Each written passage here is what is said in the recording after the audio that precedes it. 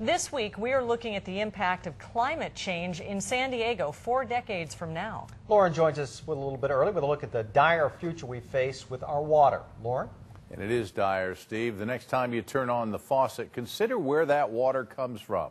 We're at the end of a very long hose which carries water from the Rocky Mountains and the Sierra Nevada range. Almost 90% of our water comes from outside the county, and already there is less of it.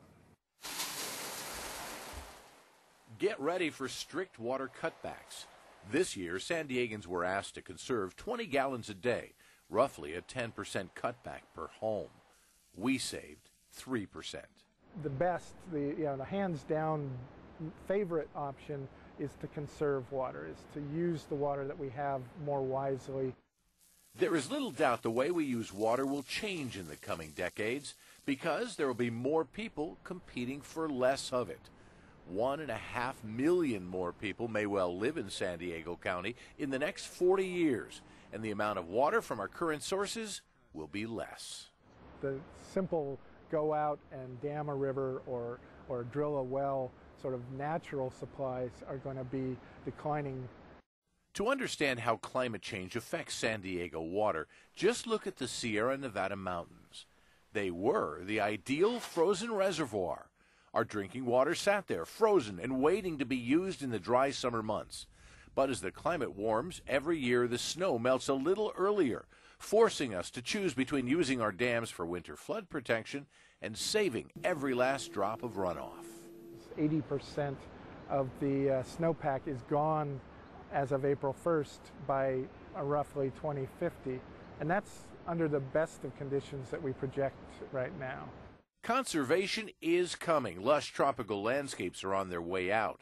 Desalination plants like the one planned for this lagoon in Carlsbad may dot the coastline.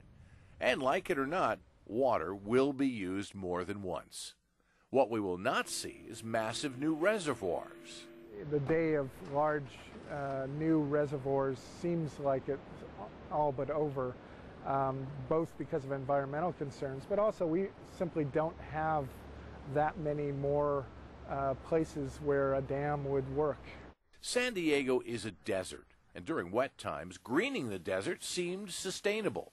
But more people, more heat, and less water make it a lot less likely to see green down the road.